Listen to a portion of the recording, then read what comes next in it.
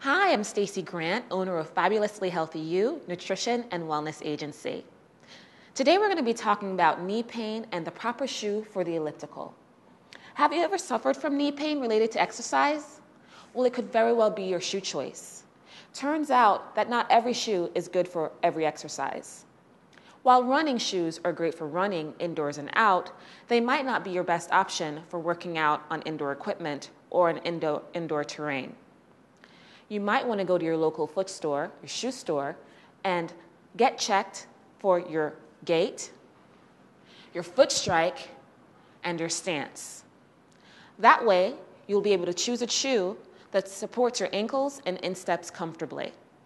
So before you get on the elliptical next time, make sure that you have the right shoe in place and that you visited your local shoe store. My name is Stacey Grant, and thank you for watching.